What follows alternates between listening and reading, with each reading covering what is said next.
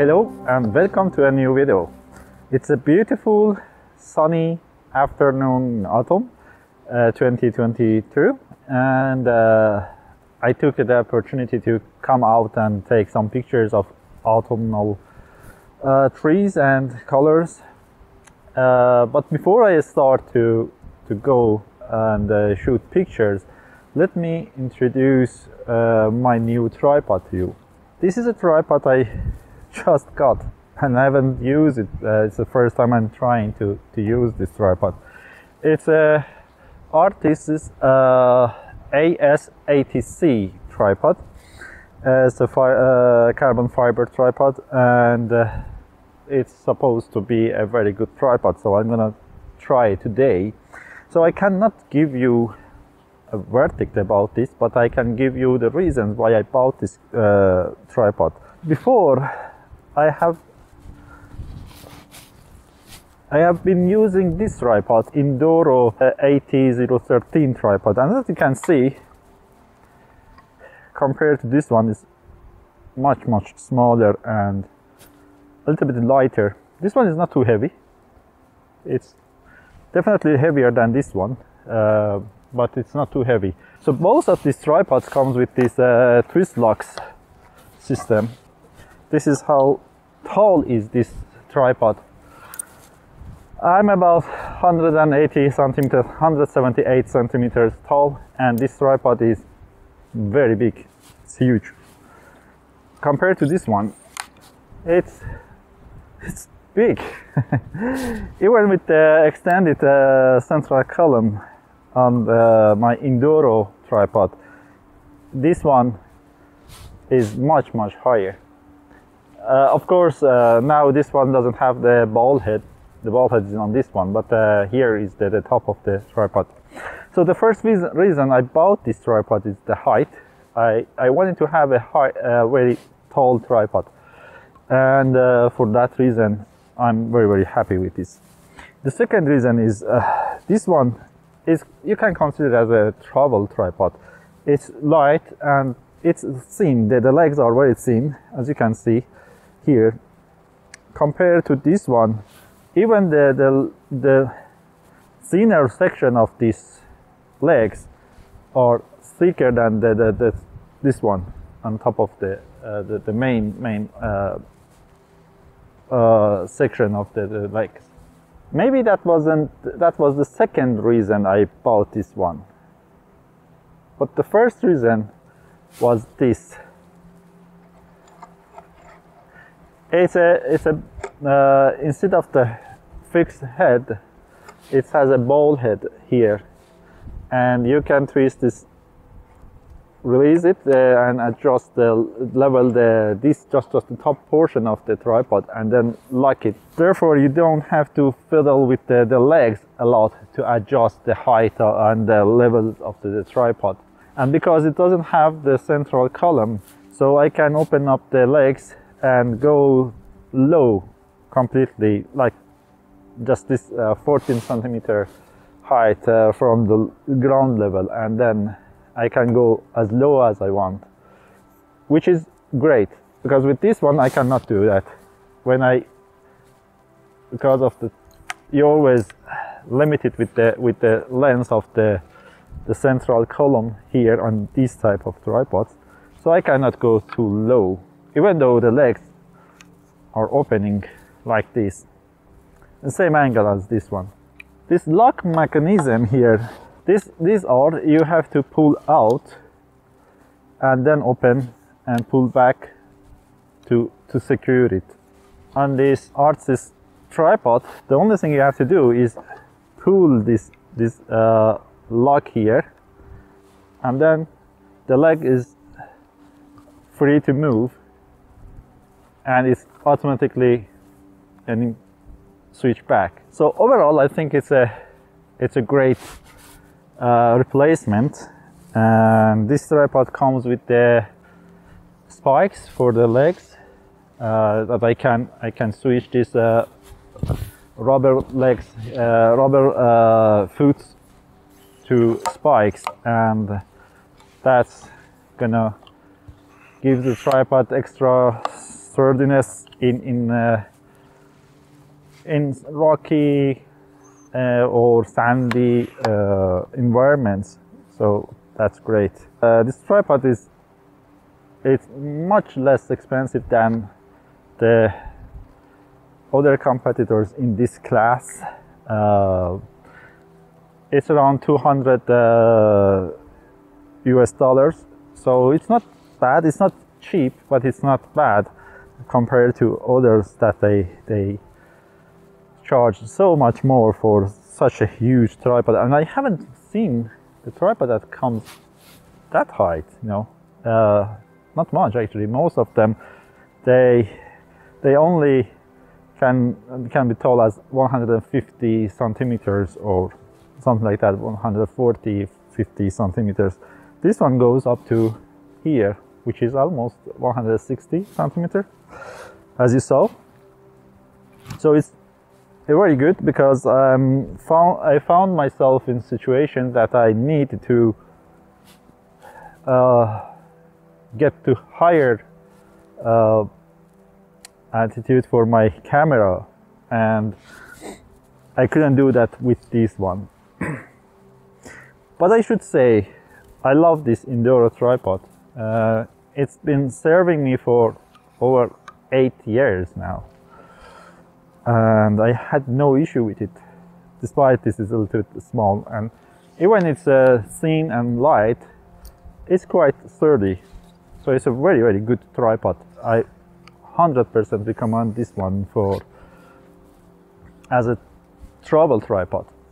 That's it. That's enough for the me talking about tripods, and let's start to go and take pictures. I'm next to the lake and I've been here many times, and I've took picture of these oak trees in different seasons, but actually not in autumn. I think definitely in spring and in winter. I will put the pictures, some of the pictures on the screen now. You can see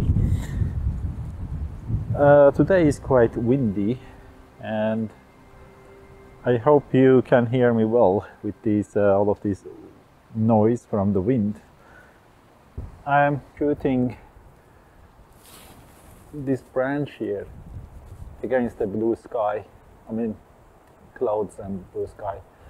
I like this branch that comes from the corner and pointing towards this one. Yeah, so it's more or less a composition. This side that is blinking now, it's a little bit empty. It's clouds, so maybe clouds can give me some texture there.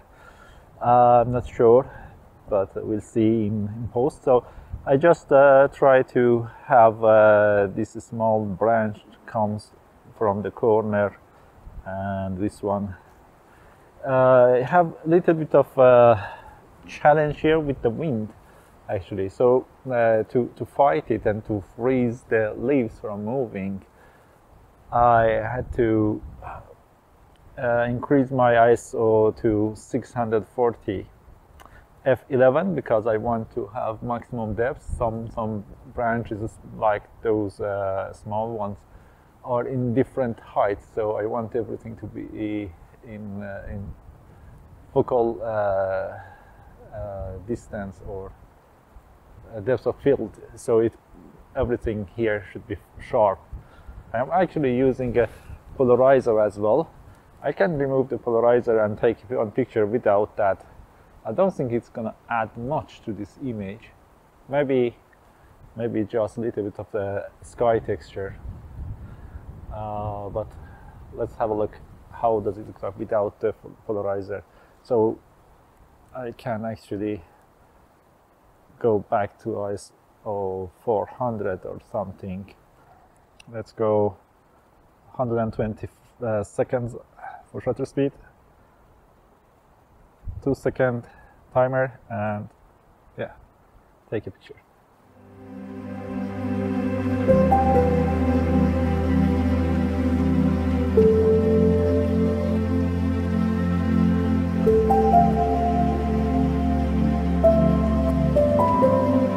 I think I've found a very nice composition here.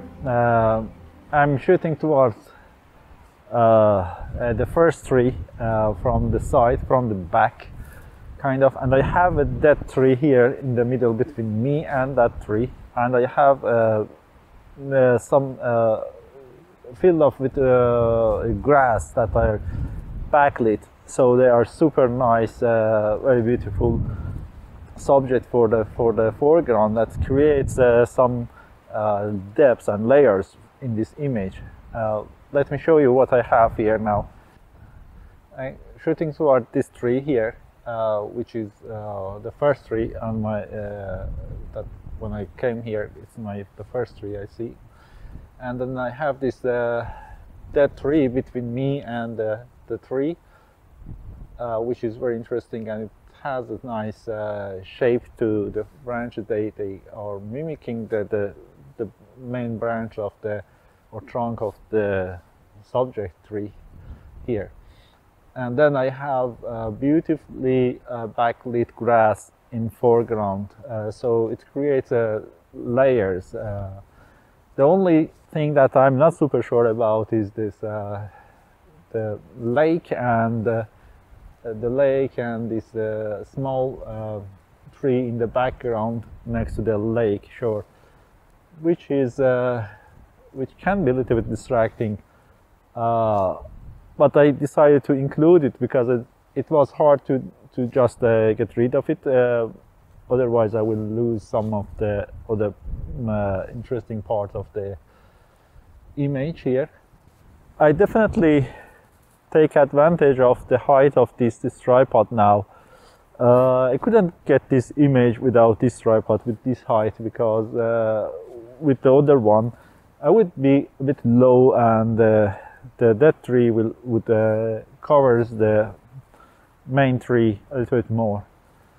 Right now it's not ideal either. I would like to have a little bit more separation between these two, which seems to be very difficult.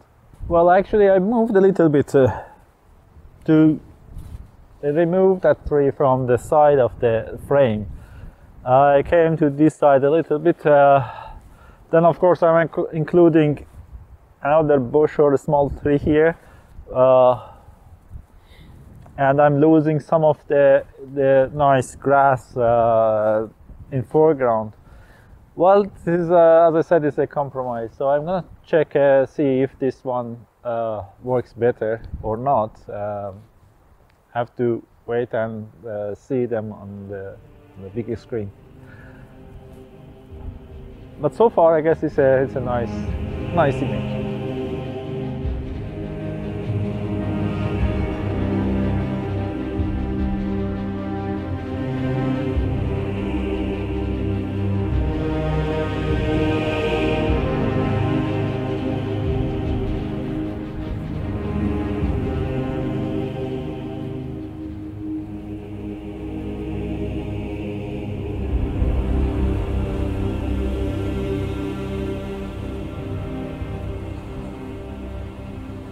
This moment here is very, very beautiful despite the wind, but the light is gorgeous, and this area is quite nice with all of these oak trees and other trees that I don't know what are they.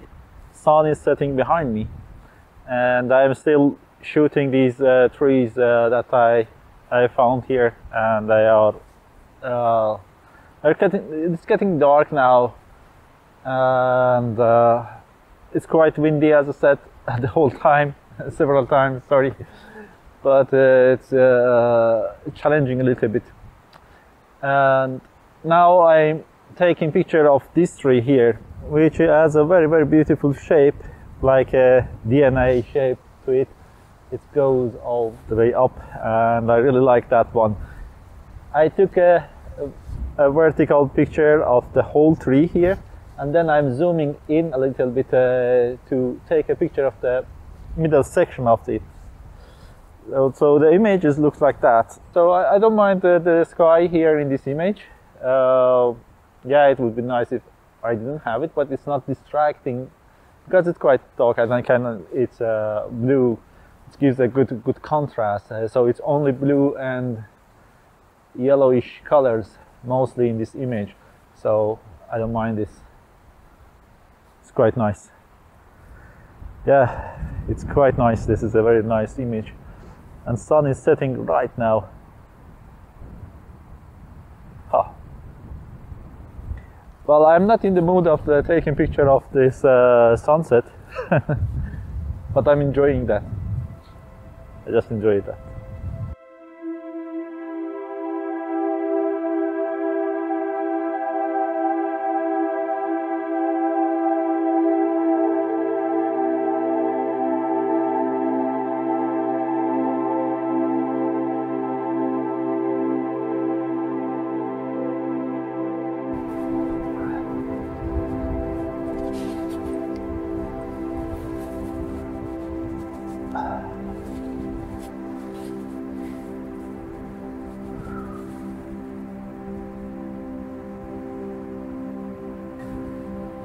So right now I'm just sitting here enjoying the sunset, which is very, very gorgeous, beautiful, nice. Nice colors in the clouds and the sky.